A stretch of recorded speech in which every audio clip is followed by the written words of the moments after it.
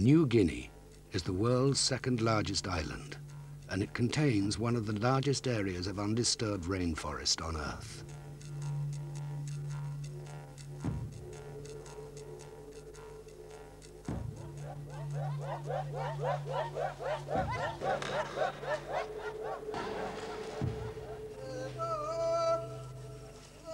Deep in the lowlands, within the Indonesian province of Irian Jaya, live numerous tribes. Among these are a people who seek refuge from raiding parties and flood by living high in the rainforest canopy. They are the Korowai.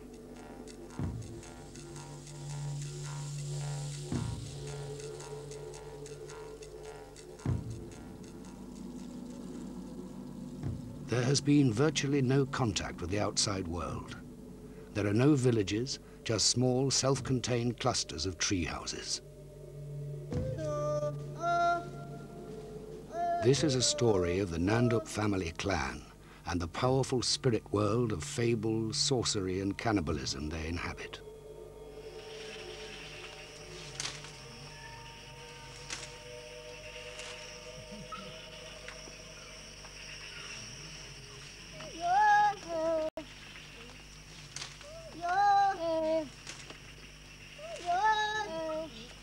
Building toward the sky has long been the Korowai's way of protecting themselves and strengthening their identity. They are among the last groups to withstand an encroaching world, hungry for their island's timber.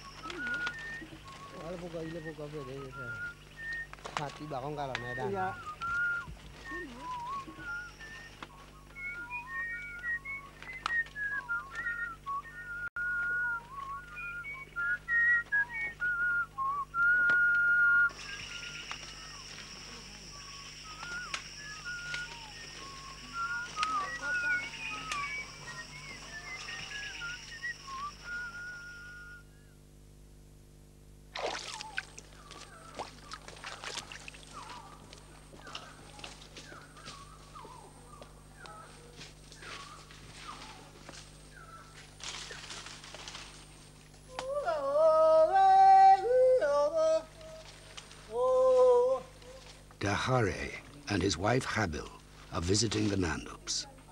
But to reach their relatives, they must make the day's walk through the dense forest. Although visiting is common, 2 days is generally the most a Korowai will venture to travel.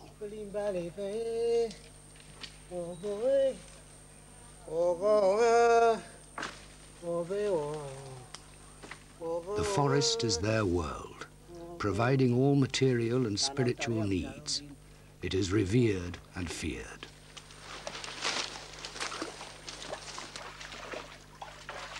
Clanspeople feel vulnerable. This is a place where dangerous spirits may lurk behind every bush. Bones underfoot embody memories of animals and people who have died, been hunted, or eaten. The Korowai mistrust the spirit world, and any imbalance in their surroundings is attributed to sorcery.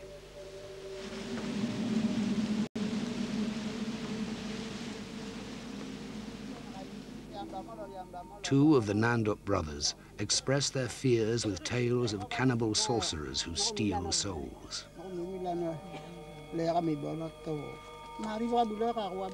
As our people live and eat, we would wonder, has one amongst us become a sorcerer?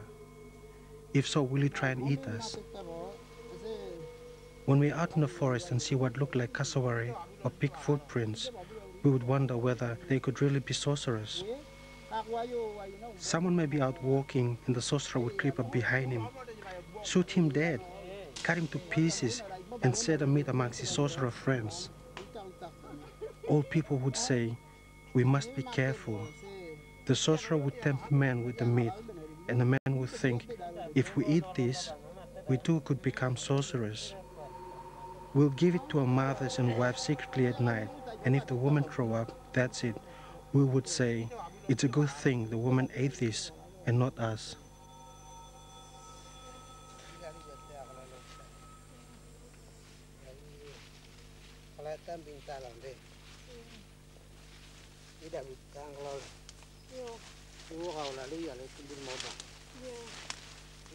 Kahari and Habil are eager to finish their journey as rain is on the way.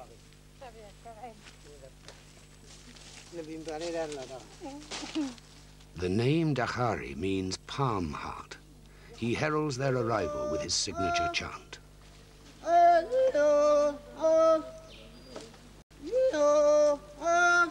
Uncle Bulawal's house is home to the extended family.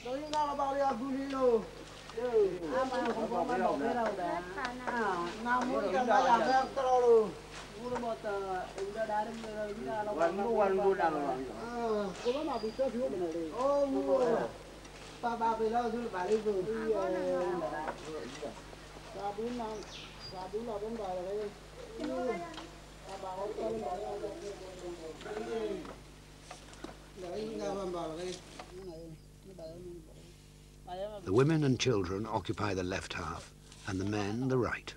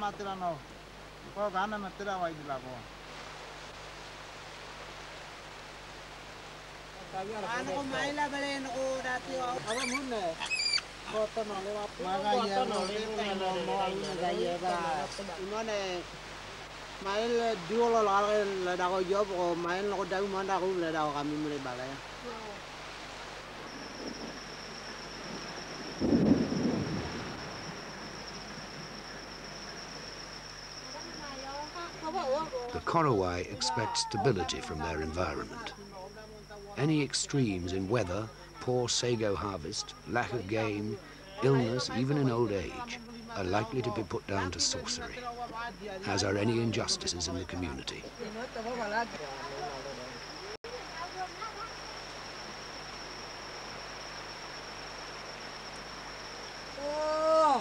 The ever-present fear of sorcery continues into the night, when dreams and reality mingle. The Korowai believe that sickness and death are caused by being eaten, even as they sleep. The storytelling continues. As we sleep around the hearth at night, the sorcerer would sneak in and eat someone as they slept. He would wake, feeling delirious. We would ask, "Are you going to die?" "Yes, I'm going to die." Who has eaten you? That person, so-and-so, has eaten me. His family would cry on and on. We'd bury him beneath his treehouse wrapped in special leaves. During the ceremony, we would grab the unsuspecting sorcerer like this way, like this. He's running, he's free, he's getting away.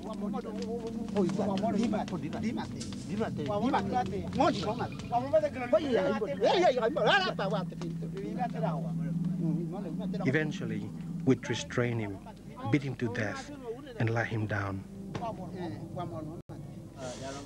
We would carry the body along, letting the feet dangle.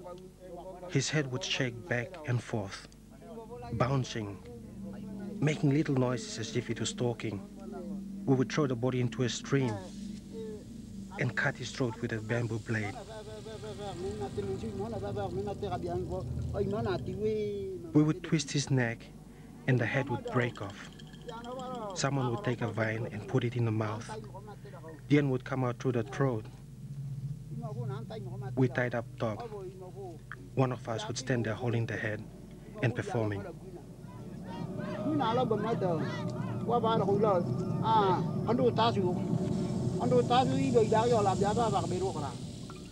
We would split open the body, like how we usually butcher pigs, then pull out all the intestines. Would give an arm to one group and the other arm to another group. Another would get a leg, another the other leg. Just like at a festival, we'd arrange the meat on special leaves. Neighboring groups would perform as they returned home, carrying the meat on their shoulders. When we were done eating, we would gather the bones and put them where parts met as a sign. From day until night and through to the morning, we would beat the walls. Then the sorcerer's relatives would ask us for compensation: dog's teeth, pig's teeth, and cowrie shell money. We would shake hands, eat and drink together, and say, yes, he was the sorcerer, so we won't be demanding anything more.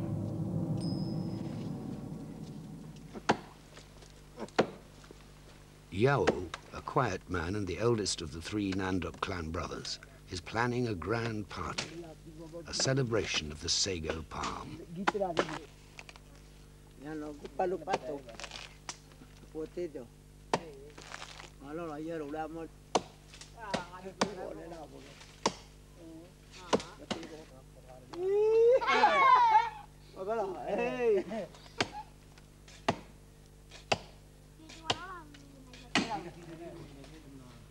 The sago palm is central to the Korowai society. Every part is used one way or another, and starch from the processed trunk provides the staple food. Each tree is individually owned, but the land on which it grows is communally owned.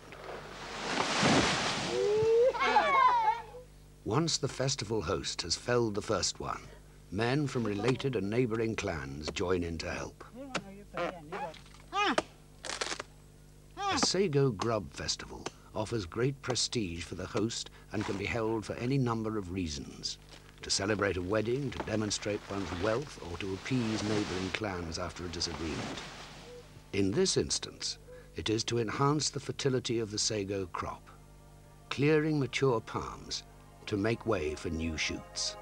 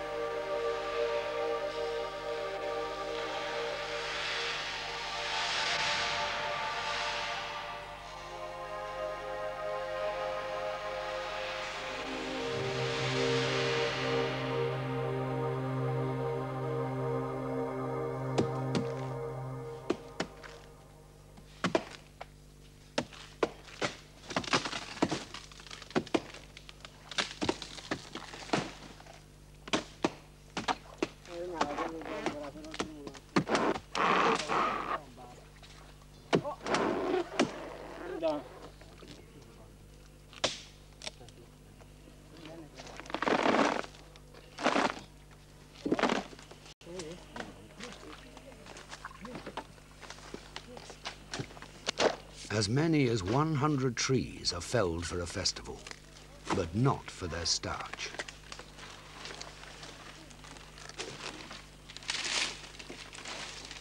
Yao and friends prepare the wood for rotting.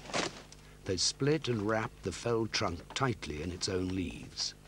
Rotting sago palm is the perfect environment to encourage the Capricorn beetle to lay its eggs, which in turn produce larvae, the sago grubs, which the Korowai consider a great delicacy.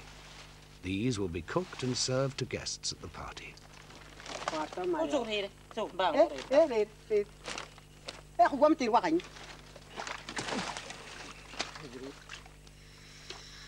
Many weeks of tropical heat and rain will pass before they return to harvest the grubs. For Yao, this means a wait of about 3 moons. Yao lives alone. He lost his wife to another man 10 years ago. In most such cases, clanspeople would either mount a raiding party or negotiate compensation, such as dog's teeth, cowrie shells, or a pig. Yao has received nothing. If his sago grub festival is successful, it may help him regain some self-respect.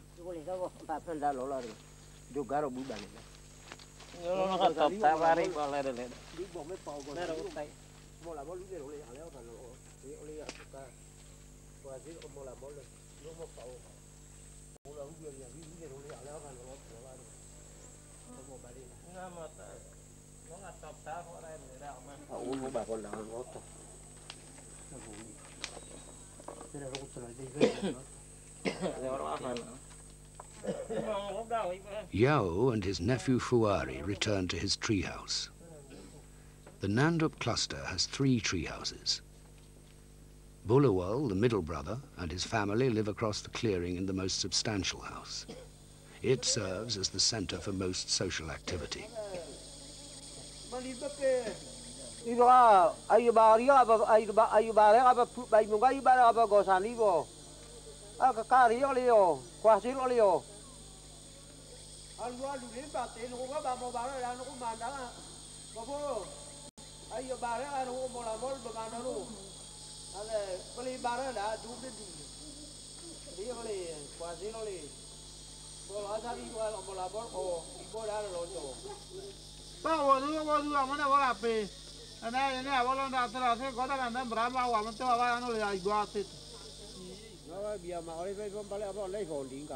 This is a male-dominated society that lacks any rigid rules of hierarchy.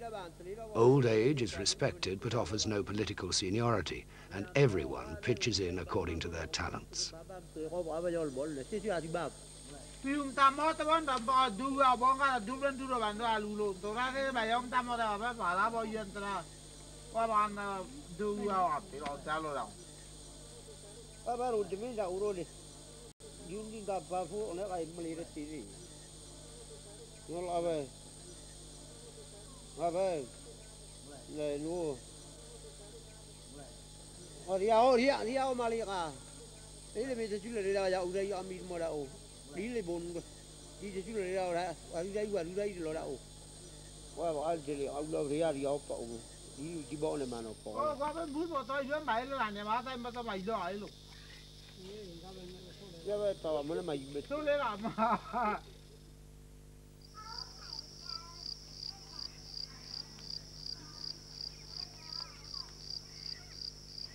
In a clearing not far from the treehouse cluster, Yao and his brothers have built a long hut for the festival.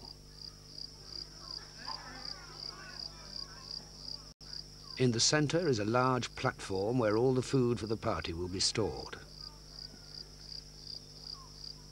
As the weeks pass, more helpers gather.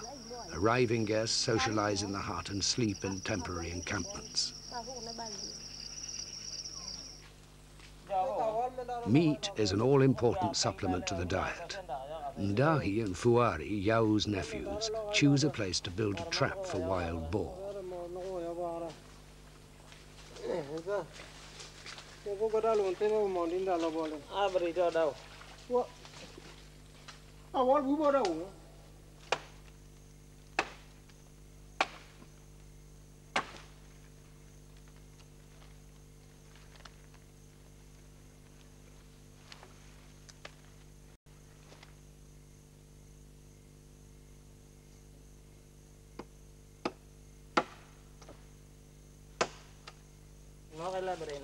No part of the sago palm is wasted. Here, its bark hairs are the bait.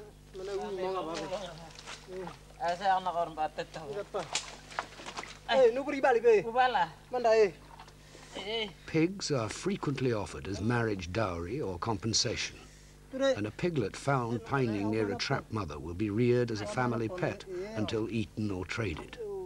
It may well be nursed alongside a child.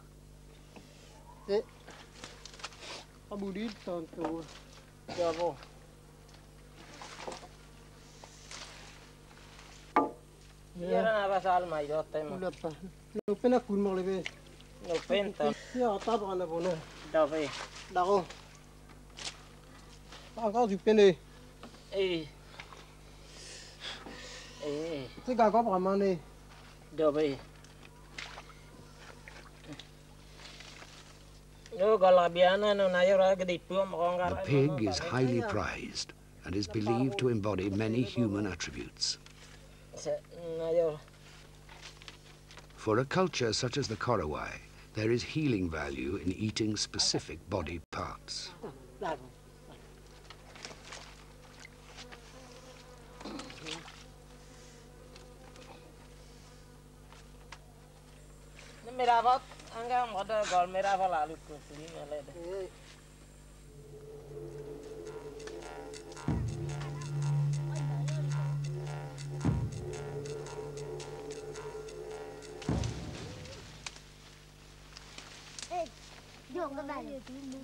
Fish is also popular, and the boys collect bait for fishing. Grasshopper is best.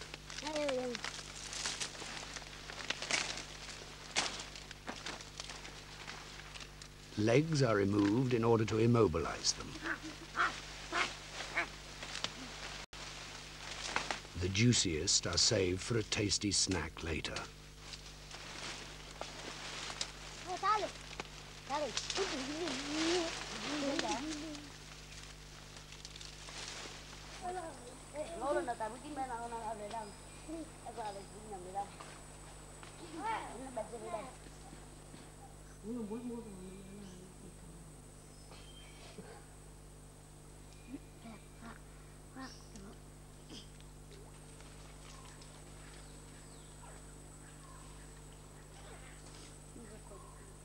Fishing hooks and line, steel axes, machetes and tobacco are the only goods traded with outsiders.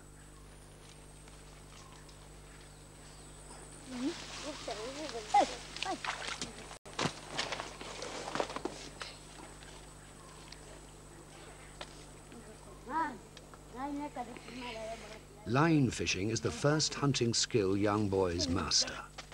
The catch provides a vital source of protein in a starch-heavy diet.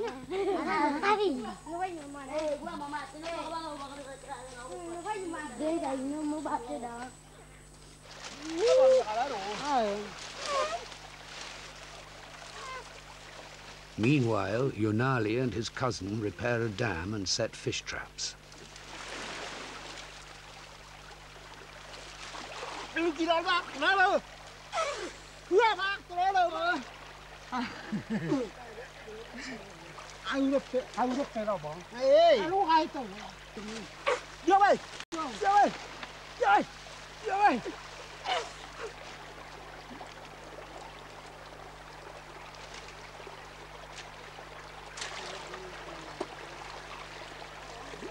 The cone-shaped traps made from strips of sago bark pierce the wall of sago leaves, creating the only channels for the water to flow, trapping the larger fish.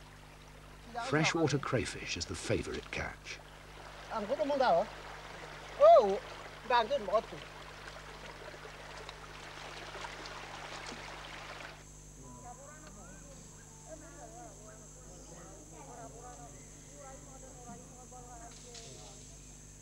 There is a practical use for everything the forest has to offer, especially the sago palm.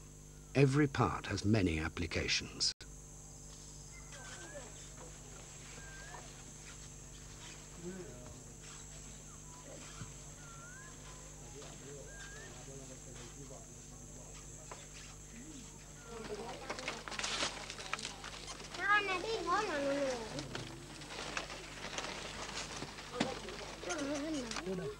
The young boys make disposable arrows from the spines of sago leaves.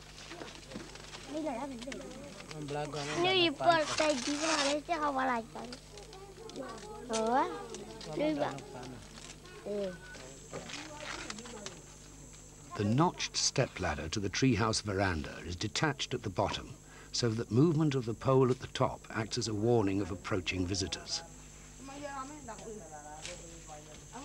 Apart from being a lot of fun, shooting practice is good preparation for adulthood.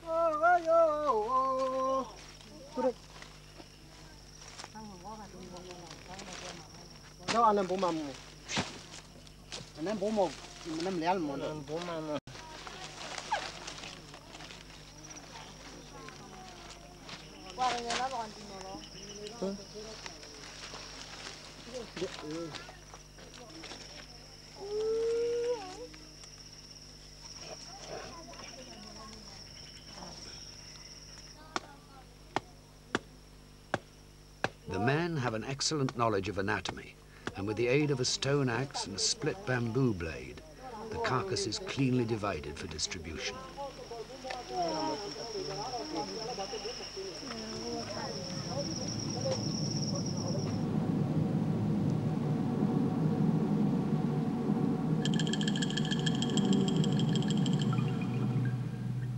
Situated just below the equator, this tropical forest is among the wettest and most humid places on Earth.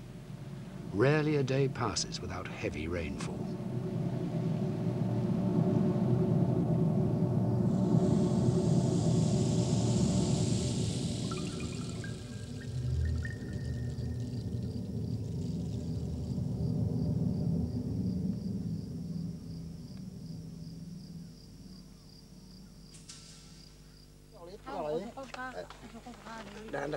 The pork is put on a bed of sago flour reconstituted from the tree's palm trunk. Then it's wrapped in leaves to retain moisture and sandwiched with hot stones. Yao and others of the family gather at Bulawal's treehouse to cook and eat their share of the kill.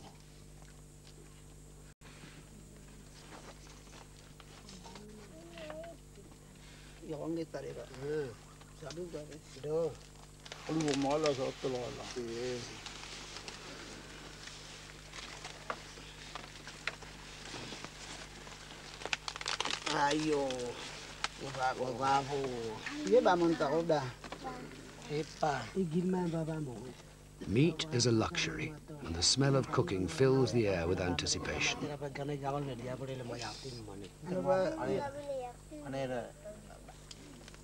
Tahare puts the package onto the fire to bake.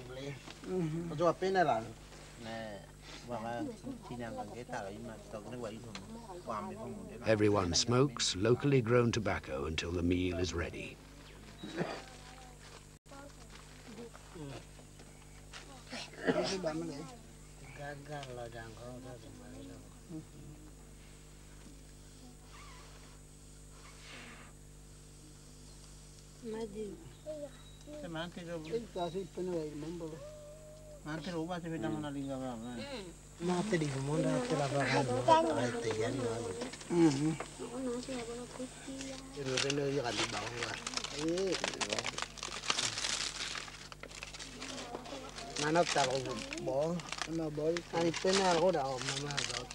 Korowai cooking can be a hazardous business.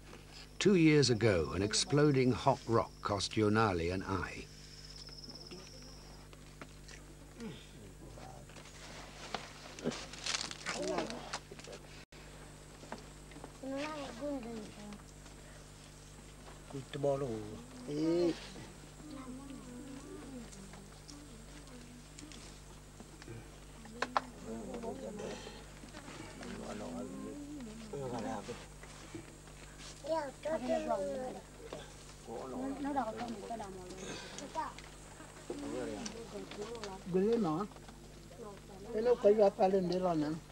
When a bamboo knife becomes blunt, a layer of skin is peeled off, and it is once again razor sharp.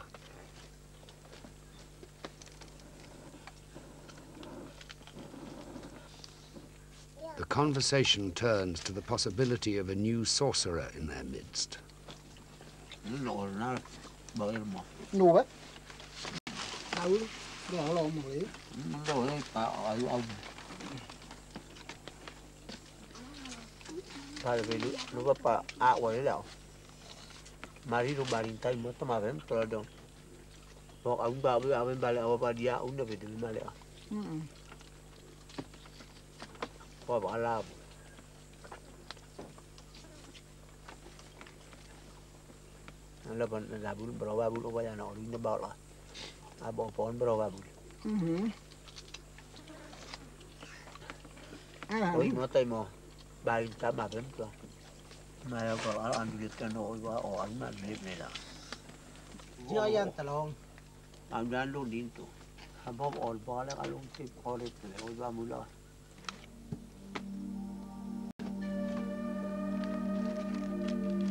After eating, the Korowai lodge the bones in the treehouse roof as mementos.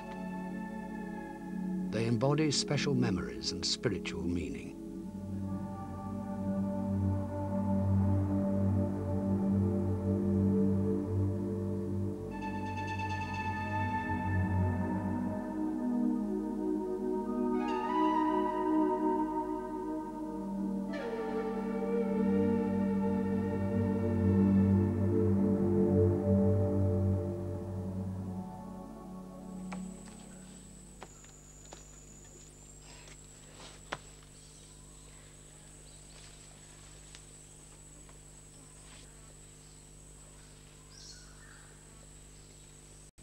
Agility is valued in this environment, and young boys exploit their climbing skills to the full.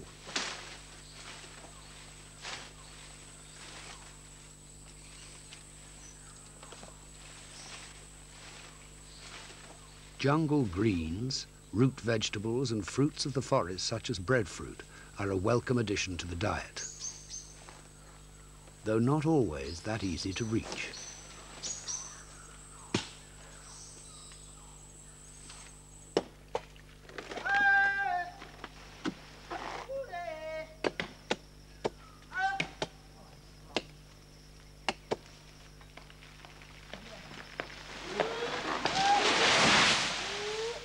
Yao fells one of his sago palm trees. A new tree is felled whenever sago runs short. But now it is nearly festival time, and he plans to have plenty on hand for the guests.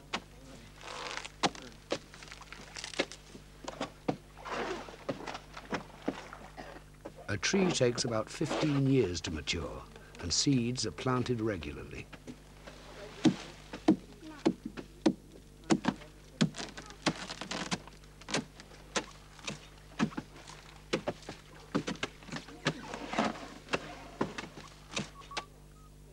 Everyone is involved.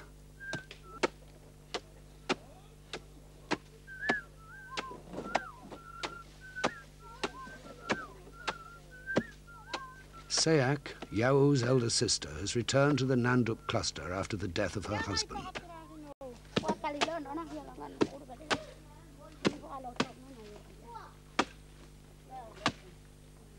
No one retires in this society.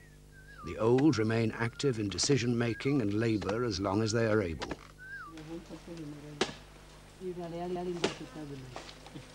The men sit and weave fish traps, while the women pound the pith with stone hammers.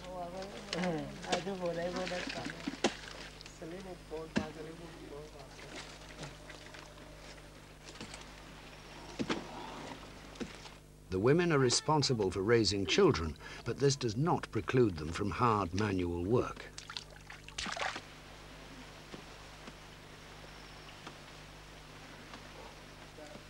The men hunt, wage war and build. The women take care of the home and forage in the jungle for foods and medicines. Each month, they break from this routine and seclude themselves in the forest for the period of menstruation.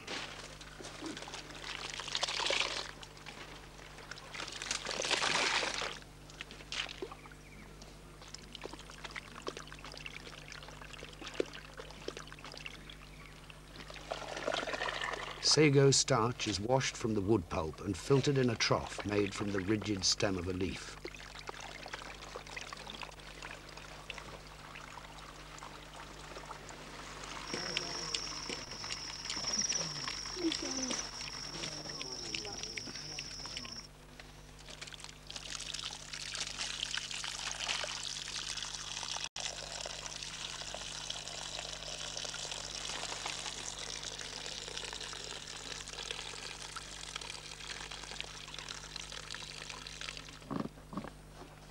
When drained, it leaves blocks of sago starch that can be cooked directly in the fire or wrapped in packages with meat or grubs.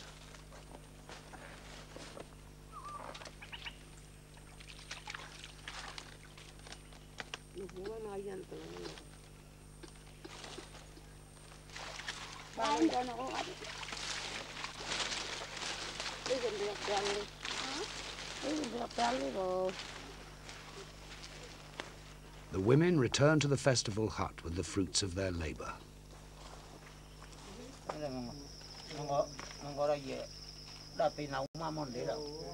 Yao, as party host, collects and distributes food from the center of the hut, an honorary position he will occupy throughout the festival.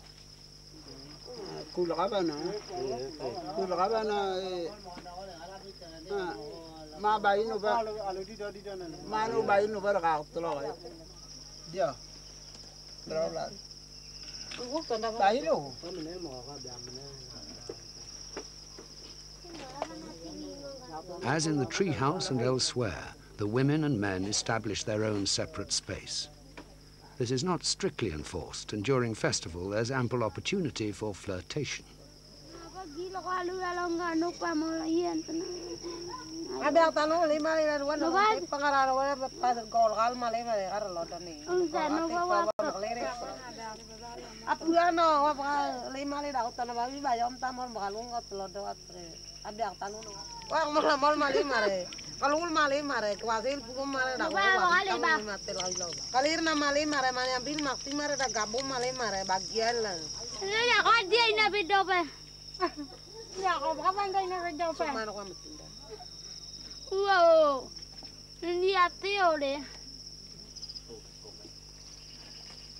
Yonale is already in party mood. He's wearing his cockatoo feather, a sure sign of pride which women may find manly.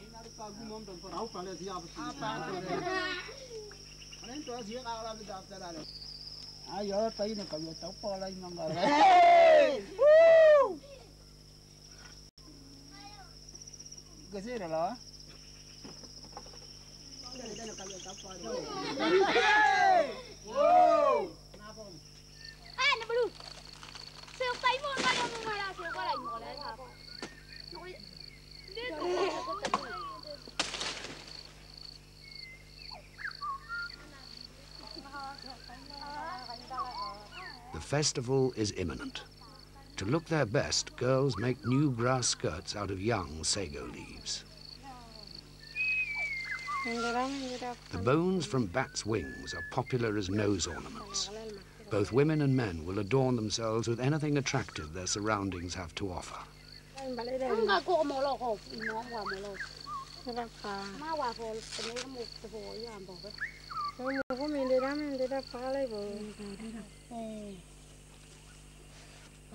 There is a tale for every occasion. Life is reflected and traditions are explained in the telling of stories.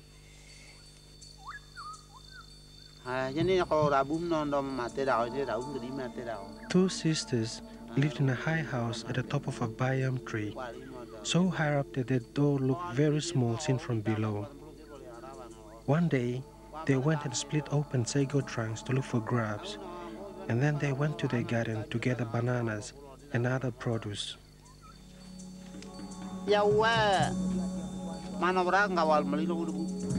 Fixing up their stone axes, they went to work on their garden.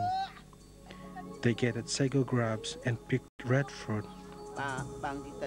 The older sister scarified her belly very beautifully, making 3 rows of burns, and in her nose she put beautiful wing feathers of a bird.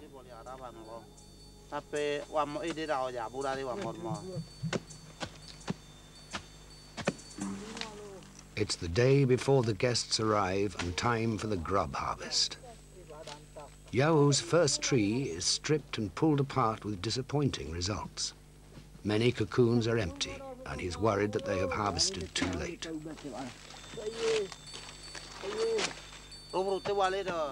They went and gathered food and brought it home to cook. The elder sister didn't eat because she was thinking of a special man. She said, "I wish I was eating with my man, Sembluke."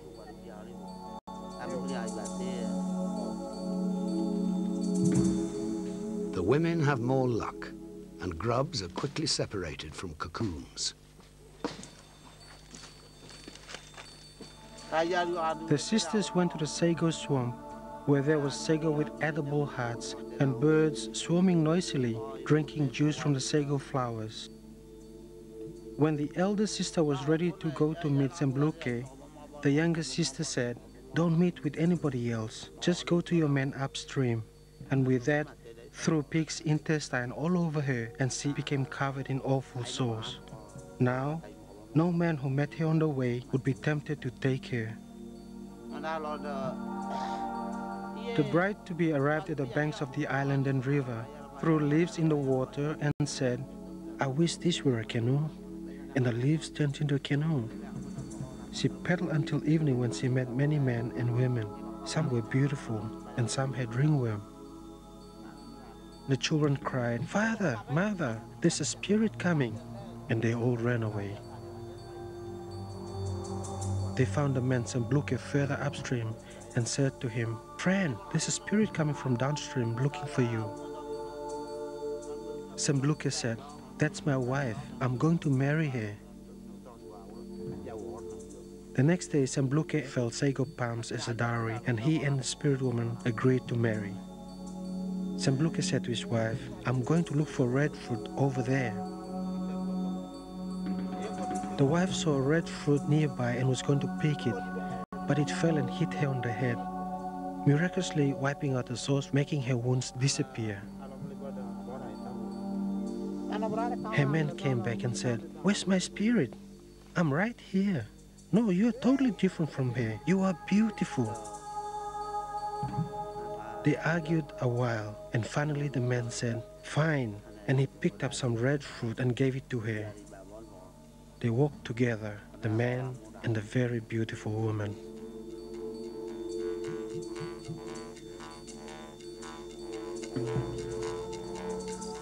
Soon after, he felled sago trees for grubs and invited all his people to come help build a festival hut. They stayed until the grubs were ready, and they made platforms on which to sow sago. They collected grubs all day, wrapped them in packages, and gave them to the relatives who had helped, so they could eat first. Preparations are complete. Hosts and helpers can hear the distant chants of the arriving guests.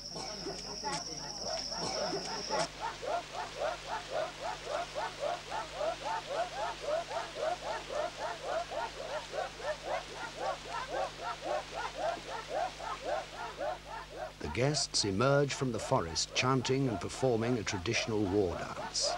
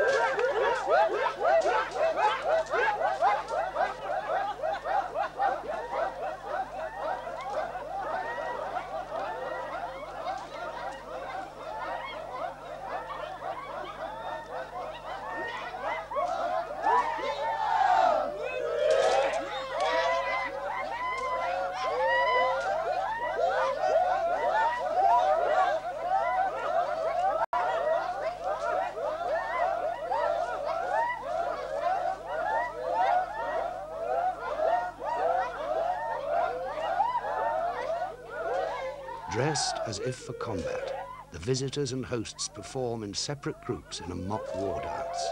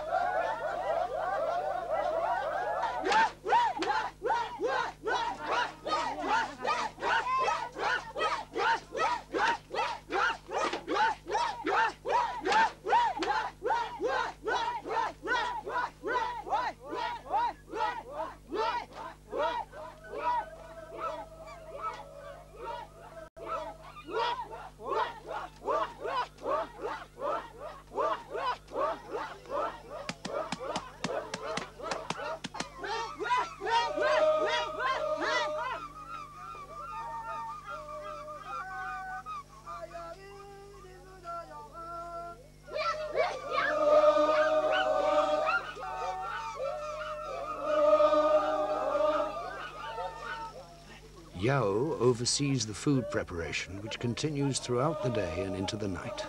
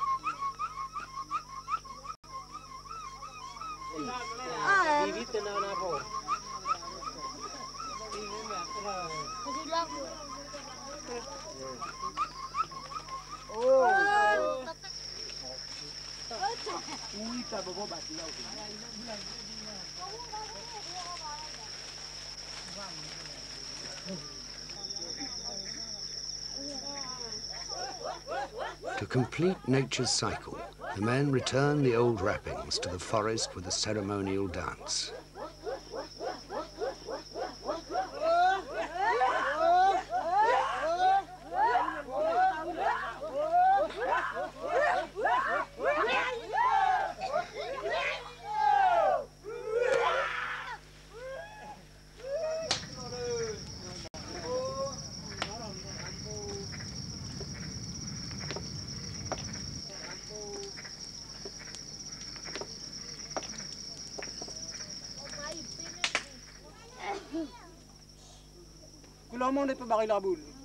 Everyone eats their fill. After roasting, some of the grubs are mixed with sago starch and baked into giant pancakes.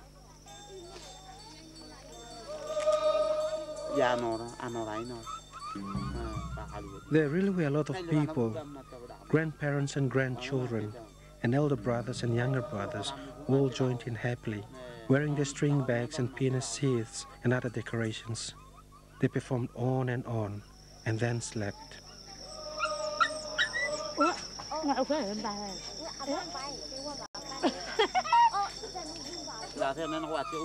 From our ancestors to our parents and until now, we make gardens to plant sago, and we build a long festival house to perform the bow play and dance. From then until now, we hold festivals. Because of what our ancestors have done in the past, this Father Yawo has also taught in the same way, and he has brought you, and you have seen an example with your own eyes.